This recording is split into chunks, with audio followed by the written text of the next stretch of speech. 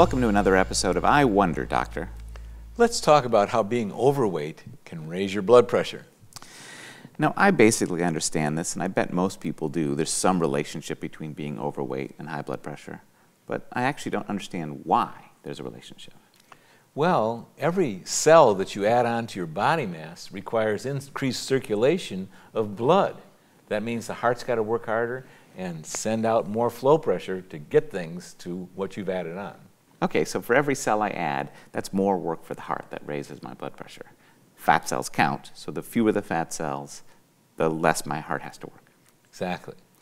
Okay, so other than going to some late-night infomercial, right, how do I actually lower my weight? Well, isn't that the question of the century? Yeah. And we care a lot about this.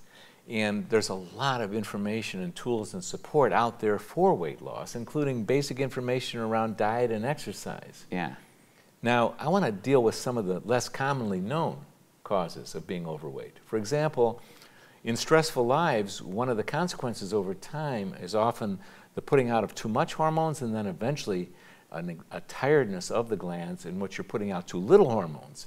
For example, if you do that with thyroid hormone, you wind up not animating metabolism enough. You wind up not burning enough and making enough energy, and you wind up gaining weight.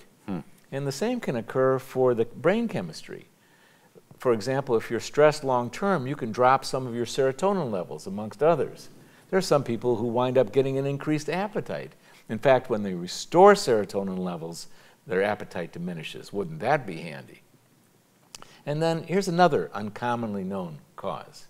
It's called food allergy, where you're having an immune response to some of the food you're eating. There's a lot of reasons for this. It takes technical knowledge to deal with it. In fact, people who are skilled at this like to call this field food allergy/addiction, because people get addicted to the foods that are provoking their immune response. Let me tell you about the model of that. Some people, when they had their first cigarette, they wound up getting very nauseated and feeling awful. And what happened is eventually, if they kept on smoking, their body had to adjust to the toxicity that was involved there and the immune provocation, and they wind up getting addicted to nicotine. Same thing can happen with foods that you're having an immune response to. You can get addicted to them and eat way too many of them. So let me see if I understand this.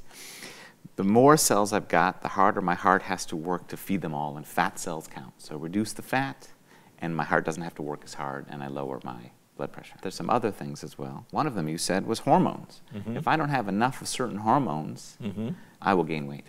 And then there's also brain chemistry. If I'm missing some of the things that my brain needs, that will also potentially raise my weight. And then the sort of the surpriser to me is that food allergies can lead me to overeat the very thing I shouldn't be eating, and thus I also gain weight. So I've got to deal with my food allergies as well. Exactly.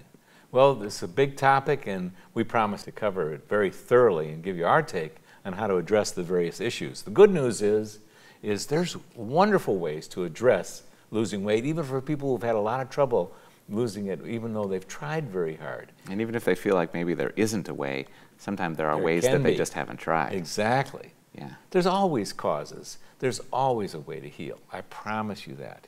And in the world of weight loss, every little bit helps. You reduce your weight, those who have hypertension, you're going to lower your blood pressure.